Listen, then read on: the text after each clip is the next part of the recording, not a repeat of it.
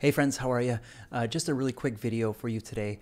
I'm going to take you through an epic orchestral mock-up, step by step.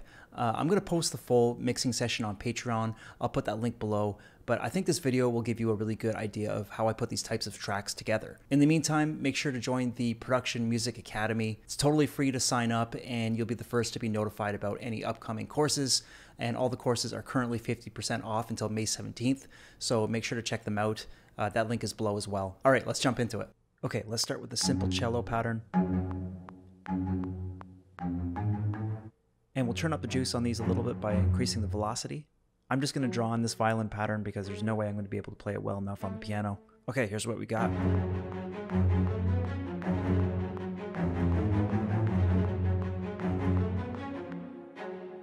And we'll double this up an octave. It's a bit low range for violin.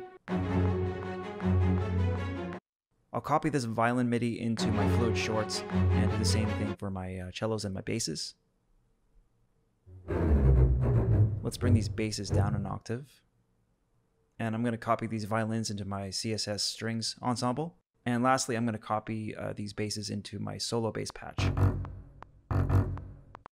All together. Okay, let's add a bass pulse. I'm going to draw out the length of these notes a little bit so it's a bit smoother. I'll copy this bass MIDI into my muted bass logic patch. And together with the CS80, it's sounding pretty nice. Okay, I like this Brahms sample from Splice. But it's in the wrong key, so I'll just import this into a contact sampler, and I'm going to find the right pitch for it. Okay, perfect. And let's record it in.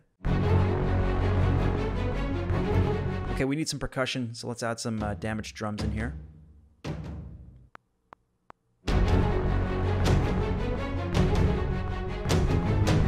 And I'm going to double that up with some damaged woods.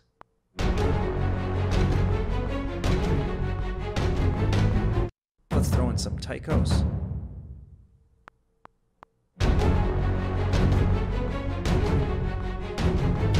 I'll copy the damage MIDI into my Cerberus kit, which sounds pretty heavy.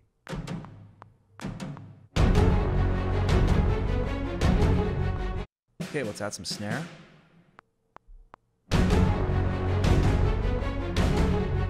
Okay, let's copy this pattern out, and maybe I'll push this one section up a few steps to change the key.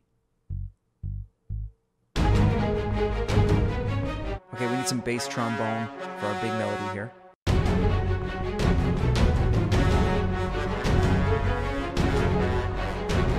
And maybe a secondary part for the key change.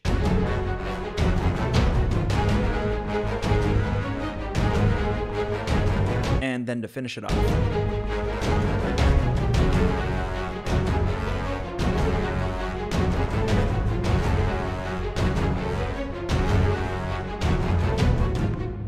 Okay, let's beef up the percussion with some short brass articulations using Albion 1.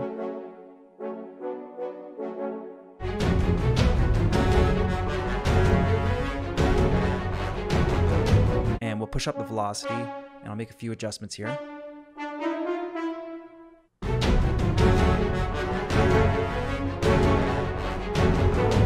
I'm going to copy my trombone melody into my trumpet patch, and I'm going to push that up an octave. I'll do the same for my French horns.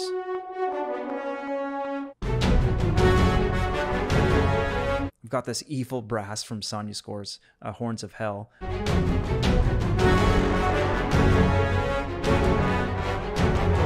Okay, woodwinds are sort of tough to incorporate into a track like this, but we can figure something out.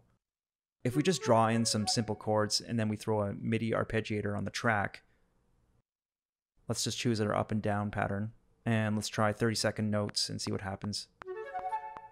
Not quite. Let's try 64th notes. Okay, let's draw out the length a bit on our MIDI and maybe add some reverb. Nice. And of course we need some choir.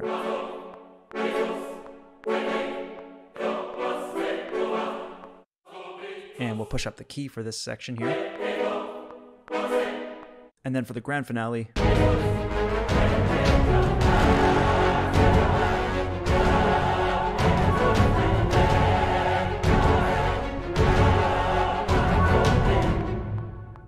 Let's make sure to put a cymbal swell up front here. And I'll copy paste that across the track. Maybe we'll add a drum roll in here, just on the front as well. And I'm going to grab a riser sample, maybe a trailer hit too. Okay, did a quick mix on it, and here's what we got so far.